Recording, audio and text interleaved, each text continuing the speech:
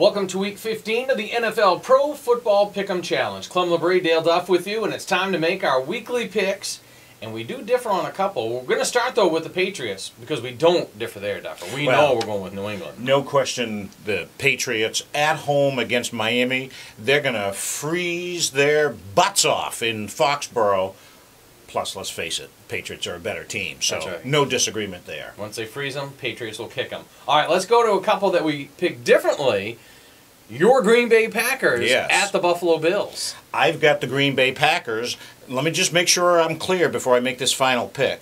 The Packers still have Aaron Rodgers. Yes, they do. And Buffalo has Orton. Yes, they do. Yeah, Green Bay. Yeah, Green Bay.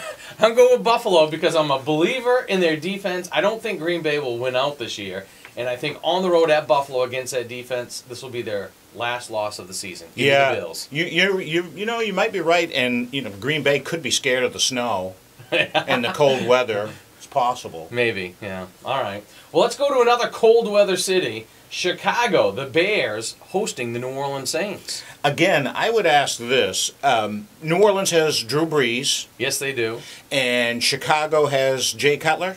Yes, they do. Okay. New Orleans, even in the cold of Chicago. The Bears are awful. I'm taking Chicago because they are outdoors in the cold. The Saints, outdoors, not so good. They've been inconsistent. Give me the Bears. Wow. Wow. He's picking Chicago.